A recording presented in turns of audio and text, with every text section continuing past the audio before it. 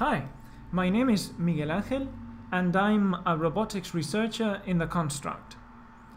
Welcome to this webinar on how to create your own BB-8 in the Construct. This webinar will be divided into 3 parts. The first part will talk about setting up basics in the Construct and building a very basic BB-8 model. The second part will talk about how to put plugins inside it and control it.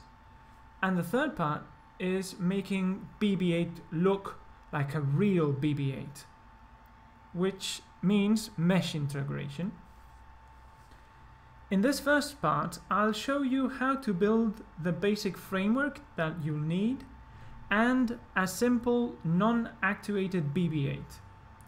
In essence, you'll learn all the kinematics magics that you'll need to understand this BB-8. So, ready? Let's go then. So the first thing you have to do is obviously log in into the Construct. To do this, you'll have to go to theconstruct.com. You'll get the links in the description below. You can sign up if you don't have an account yet. It's totally free. And if you do, sign in. This will take you to the login or sign in page. You sign in and you're inside. So here you can see all the simulators that you can choose. In our case, we'll get the simple but very fun Gazebo 4.0 with ROS Indigo and Ubuntu 14. Run this simulator and we'll have to wait until the simulator is fully loaded.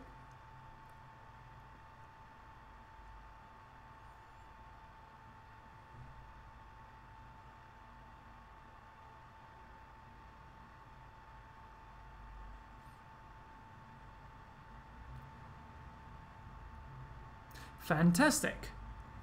So once we have the simulator fully loaded, the first thing you have to do is open our development environment here. But first, allow me to load the project with all the files that you'll need to make this work.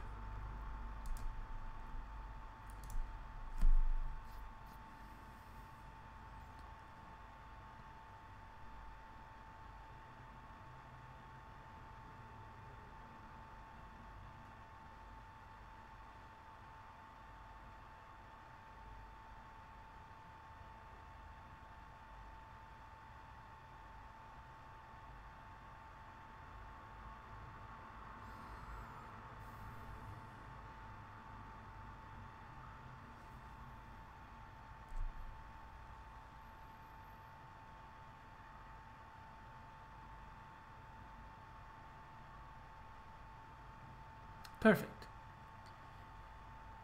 So here you can see a tiny sphere. We'll get to that in a moment. So let's open our development environment and see what we have there.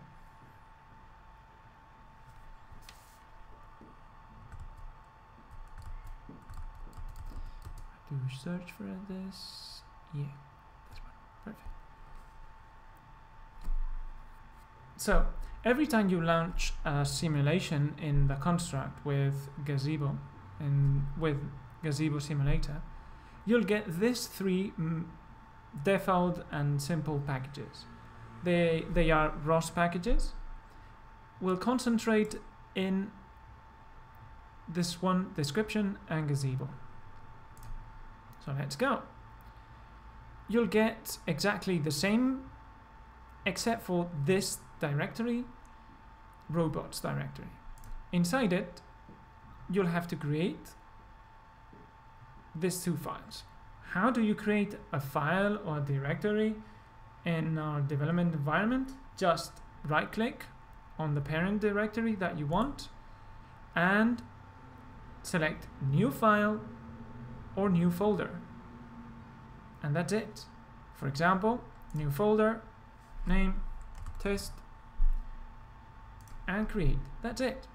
Simple. To remove it, just delete it, and done. We'll talk about this files. For the moment, just create the files empty. How? Click, right click, and new file. That's it. The next thing you have to do is edit the package XML file. You have to add these dependencies with URDF and Chakra for both build and run. Done? Perfect. So now the Gazebo package, by default you'll get a launch directory and a config, models and worlds and so on. We'll concentrate in this directory here. In the launch directory, you'll have to create this folder, include, and you'll also have to create this main empty launch. And inside this include, put the BB-8 launch. How do this launch files work? Let's take a peek. So, a very interesting feature in our development environment is that you can select the syntax highlighting. So we select XML for this. So basically the main empty launch is just stating the values here that we'll use launching this empty world. So we launch an empty world, and inside it we spawn our BB-8 with this BB-8 launch file, which, as you can see, it looks for the Gazebo package in the launch directory include and BB-8, which is this one here. Again, let's highlight, and in this one it's simple also, because we input as arguments the position where the BB-8 will spawn. We upload this file, the BB-8 Gazebo Chakra, which we'll talk about a bit later, but basically it loads all the variables needed for Gazebo simulator. Then we have this, we start this robot state publisher, which publishes all the transformations, the kinematic transformations and the positions, orientations, to know all the positions and orientations of all of the elements of our robot. And finally, we create BB-8, which loads basically a URDF model, which is this URDF model that we created here. And this takes us to the main focus of this webinar. Let's close this. The Chakra file and the URDF file. Let's highlight a bit. By the way, all these files will be linked in the description below, so don't worry if I'm going too fast.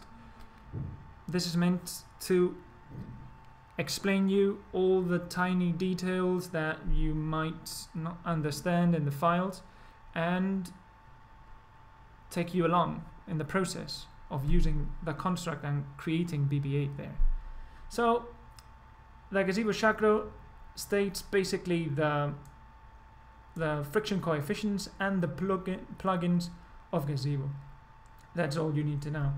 The elements and the values are more or less the default values that are used in Gazebo in most of the simple simulations. But the most important file is this one. Here we define the BB-8 robot as such. So it's made up of various links with joints, And to understand a bit more how we created this file and this BB-8 version, I'll have to explain a bit how the kinematic chains work and the inertias that we used and a few other details. So we'll go here. So the first element that we'll add is a base link. The base link is a sphere that weighs 40 kilos and has these axes, X, Y, and Z in this orientation. That's it. The next link or element that we'll add is the rotation link, which is connected to the base link through the rotation joint and revolves around the Z-axis. The next element is the base direction link, which is connected to the base rotation link through this direction joint. These two joints allow the robot to move left and right, in this case through the rotation joint, and backwards and forwards through the direction joint. Combined, it makes the BB-8 move in any direction in a 2D space. And finally, we have to add the head, which is connected to the rotation, this link here, the base rotation link, yeah, through this head joint that revolves around the Z-axis. Understood? Yeah. And this is the final BB-8 model that you'll end up with. Also comment the inertia elements, which are, in case of the base link, a cube of 40 kilograms and these dimensions, which makes the BB-8 stand upright. And the other elements have very big inertia elements but weigh only 1 kilogram in the case of the head 3, and allow or help the movement of BB-8. And that's quite it. So let's go to create our robot, shall we? So as you can see here, the base link, we have this inertia element, collision element, and visual element. The inertia element is the ones that we commented before. You can see here that it's displaced 0.5 in Z direction and minus 0.5. It weighs 40 kilograms and has this distribution in the inertia. Then we have the collision element, which is basically the element that Gazebo plays with and makes all the physical calculations and interacts with the world. This is a sphere of radius 0.1, and the visual, we create the same sphere of 0.1, and that's it, so that we see the same as the collision element. Okay, so we uncomment the next elements.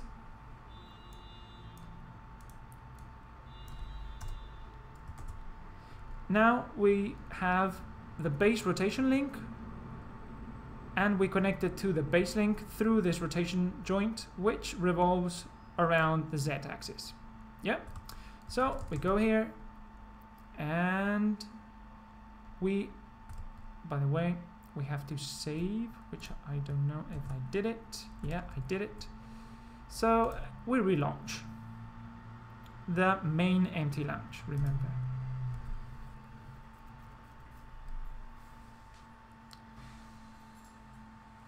We waited to launch.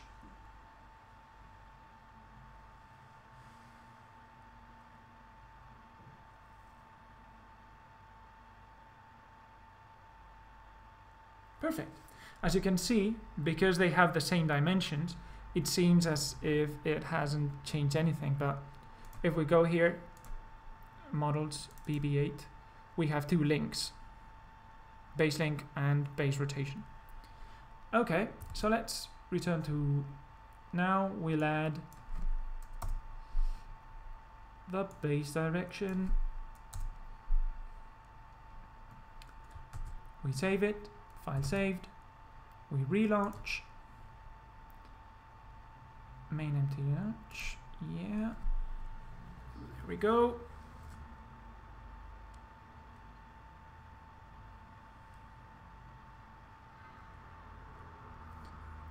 I highly recommend that you create your robots in this fashion so that you see how the models evolve. It's much practical and you spot errors faster. So there you have it.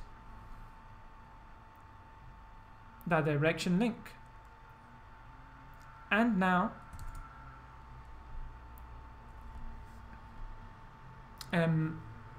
one thing that I should mention is that this base direction link has mass 1 kilo, the same as this one here, base rotation link, and has this distribution that it's more or less prismatic, as you saw in the slides, in the tiny images, and it's connected to the base rotation link through this direction joint and revolves around the x-axis. Very important. Finally, we add the head.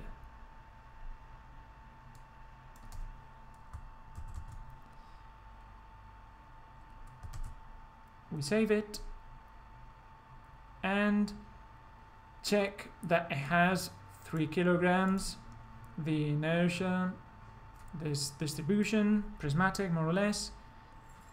It's a sphere of radius 0.2 and the visuals exactly the same, and it's connected to the base rotation link through the head joint and revolves around the z-axis. Let's go.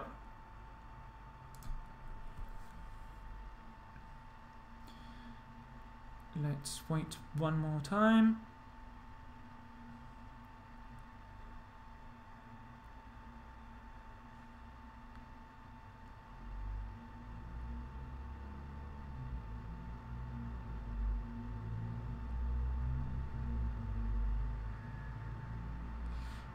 And here we have it. So now we can play with it. Play. You can move it around. For example, you can rotate it like so. And you'll see that because we have the inertia 0.5 units below, it moves because the inertia is more or less around here. And because we have such low friction, it won't stop, or very slowly. It stopped very slowly. So there you have it. You can interact with the elements.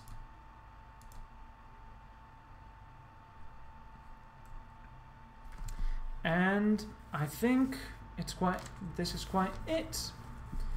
So here ends the first part of the BB-8's webinar, all created in the construct. If you have any questions whatsoever, please leave a comment below, and we would be delighted that you could share your BB-8 creations with us. You can share them directly with us through the construct.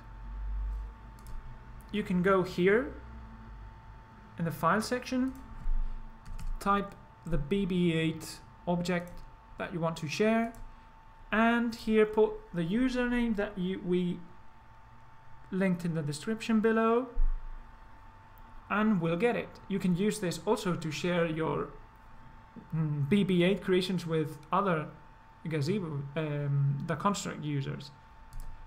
So hope to see you in the next webinar about plugins and robot controls, and thank you till the next time.